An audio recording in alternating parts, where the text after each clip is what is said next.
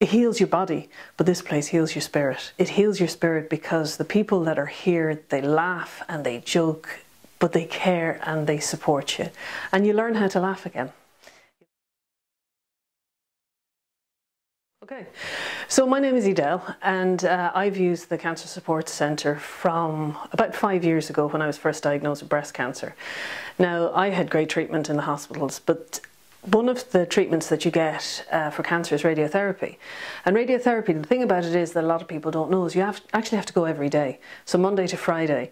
And it's kind of a cold, clinical, lonely experience because there's radiation, and so you're left in a room by yourself while these machines buzz around you and bombard you with radiation.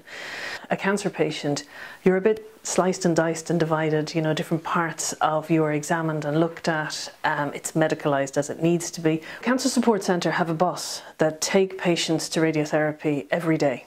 And so I took the bus every day, and every single day on the way back I fell asleep.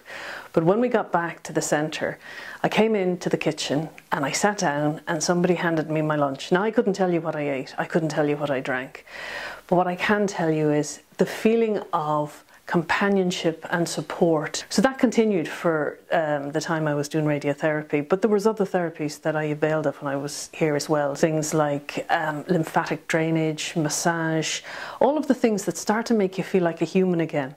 And I've made great friends. I didn't live in Ballinasloe before I got cancer. Now I live in Ballinasloe, and part of the draw to move to this town, and it's a great town, is the centre.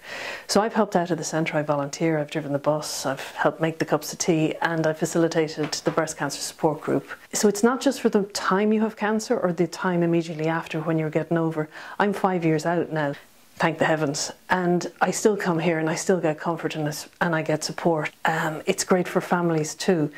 My husband now volunteers, my daughter has volunteered too, but my daughter has availed counselling services. The centre provides a lot of complementary therapies, but an awful lot of counselling hours. And cancer affects not just the patient, it affects the families. The thing that the centre does more than anything is it looks at the whole person, but it looks at the whole person connected into a whole family and friends and a wider community. It is a community, but it's an open and welcoming one, and one that the doors are always open to anybody who needs some help and assistance.